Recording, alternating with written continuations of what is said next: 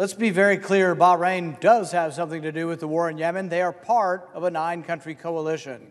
They have lost soldiers in Bahrain. They have flown bombing missions. Bahrain is an intimate part of the coalition fighting the war. So you might ask yourself, is it enough to do nothing? We're going to put sanctions on people who are in jail. You think they care? They're probably going to be beheaded. Sanctions is a way of pretending to do something and doing nothing.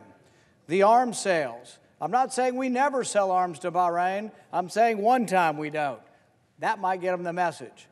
People say, we don't like the human rights record of Bahrain. It's abominable. But do you think they will react to weakness? Please don't hurt your people. Please don't commit atrocities on the majority Shia population. No, quit selling them arms one time and they'll sit up and they'll say, let's have a talk. People respect strength. We don't show strength unless we do something that is more dramatic than putting sanctions on people who are already in prison. This is about Saudi Arabia, but it's also about the coalition of 9 countries of which Bahrain is.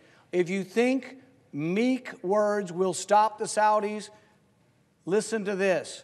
Pompeo said 3 weeks ago, Pompeo said that they should cease all bombing of civilian centers.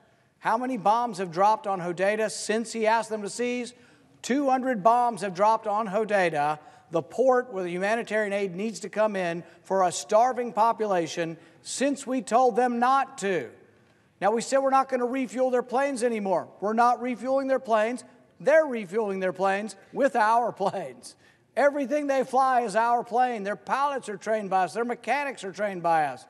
We need to be stronger. It is a sense of weakness. It is a display of weakness not to at least block one arms sales. This is a modest proposal, and it's the least we can do.